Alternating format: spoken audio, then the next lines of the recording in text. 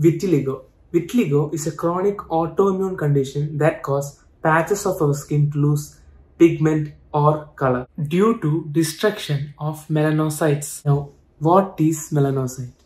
Melanocytes are situated in the basal layer of epidermis, or we can say that between the epidermis and the dermis. Melanocytes are skin cells that make melanin pigment. The more melanin you have, the more darker your complexion is. So, in vitiligo patients, the patient has a discoloration that is so white that it is evident there is no melanin. That means the melanocytes are being attacked or destroyed. The main causes of vitiligo are autoimmune, genetic, neurogenic, stress, ultraviolet radiations. Now, the types of vitiligo. It is divided into segmental and non-segmental. In segmental, it affects only on one area of the body, only on one side, without crossing the midline of the body on the front or back. Now, the non-segmental part. Non-segmental, it is divided into localized and generalized. Localized is again divided into focal and mucosal. In focal, macules are in a small area and do not spread in a certain pattern.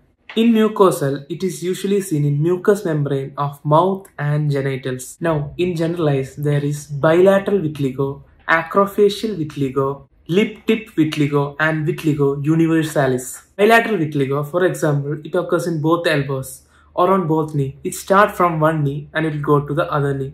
Same body part on both sides. In acrofacial vitiligo, vitiligo is seen in face, hands, and feet.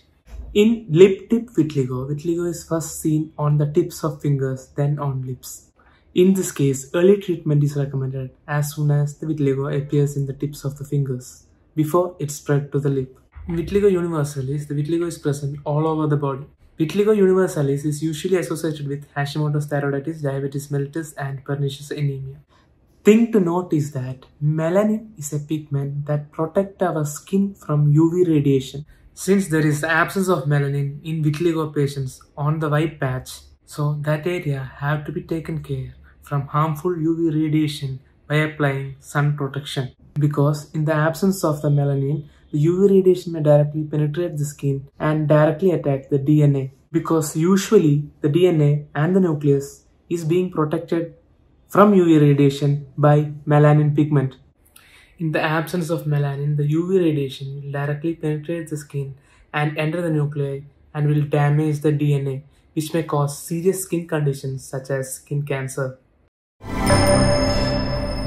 Do like, share, and follow for more such contents.